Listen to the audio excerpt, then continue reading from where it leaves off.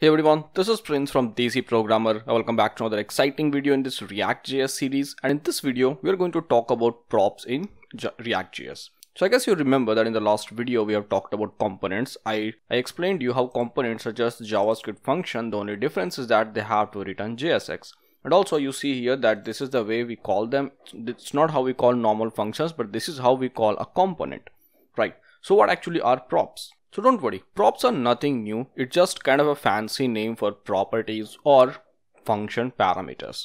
So let's take a step back and let's try to understand what we saw in components. So I told you that components are basically JavaScript functions and we just render some JSX from it. Okay, we're returning from JSX which is rendered. So everything is great. Now as you can see right here, when I call this particular component multiple times, we get the same data. So obviously it's not something that we want to do. We might want to render component with different data, and as we know, you can send parameters to this function and we can use that value. But hey, this is not the way you call functions normally. Okay, I mean, you call functions something like this is a function and then you pass here parameters. Okay, parameter 1, parameter 2. So this is why whatever you pass to these components, they are not called function parameters, they are called props. Props stand for properties. So let's see how you can pass them. There are a couple of things that we're going to talk about in this video, different ways of passing props, and we'll see about default props and prop types. So let's first talk about passing props. The one good way is that, one way is that you accept here props, okay, by default. Okay, props is always expected by default. So as you type prop, you see it says component props. Okay, so I have this props here. Now I'll go to my particular component, and here I'm saying that I have a property called name and I'm assigning it a value of, okay, let's not assign this a value of Prince. Let's say it has a value of John. I'll say this, go back, there's no difference. Now I have to come back here. And in H1, instead of using Prince, I have to use some JavaScript here. If I use props, it's not going to work because props basically has all the props that we are passing. So it doesn't matter if you're passing no props or if you're passing single prop or if you're passing multiple prop, it will contain all those props. So I have to basically do something like props dot name. Now if you save this, go back and you see here we have John, but these all are empty. Why? Well, obviously I'm not passing a name to any of this component, right? Let me erase a couple of them. I want 3 and I'm good with that. So here, this is one way of passing a prop. We can pass multiple values here. After name, we can pass something like location, or you can pass something like is friend or not, different values. But this is one way of passing props. Another way of passing props, and I wouldn't even call it a way, it's just that we use destructuring. So now that I know I'm going to pass name and location, let me actually pass location here. Okay, so I'm saying location is equal to USA. Okay, let's save this, and here instead of using India, I am going to use props dot location.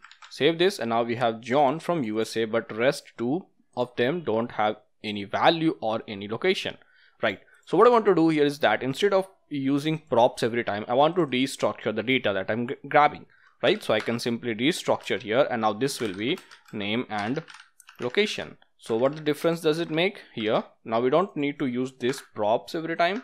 You can simply use name and location. This is a JavaScript property. It has nothing to do with React.js, but this is something that is used in most of the tutorials. So I want to show you these two differences. And now you have name and location. So this is one simple concept of props. Everything's good here, right? Now there are a couple of things that you might want to consider. One of them is default prop. Okay, this is my particular component, and I'm passing name and a location and add friend. Okay, now sometimes you may not get a value, okay, and you want to give it a default value. Now one way of doing that is that if you are passing a parameter, we can simply do something like name is equal to Prince. Now this is a default value. If I save this, if I go back, all of them have a value of Prince, which is okay. But since this is JSX, since we're talking about React.js, this is not how we do it. I mean, you can do it, but this is not how you do it. So what we do here is that we go here, okay, and we say friends cards, this is particular function dot default props, okay, and now we have a name, and I'm saying that my default prop for name will be Prince. I'll save this, we'll go back again, and we will see we have the same thing. Okay, so if no name is provided, this default props will be used and this particular name will be displayed for everyone.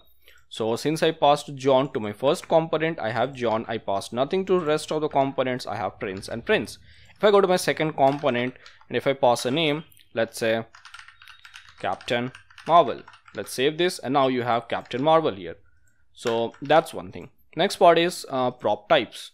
So basically when you are passing prop, sometimes you may want some prop or you want to restrict a prop to a particular type. So let's say that this particular add friend is here. Okay, now I want this value to be available every time, and I want this value to be boolean. So how do you do that? First of all, we need to import something called prop types.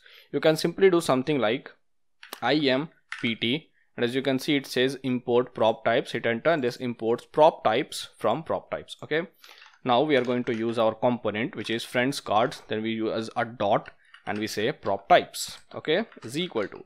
Now my prop is, first of all I have to accept a prop here, so I'm saying that I want another prop which will be is friend. Okay, now is friend is going to be something that I always want. Okay, so I'm saying is friend is a kind of prop, and I want this to be a prop types dot boolean. Okay, this has to be a boolean value and it is required. Now what I want to say here is that this is friend prop is required and it has to be a boolean value. First of all, I get some issue. Let me see what it is. It says typo in static class property declaration.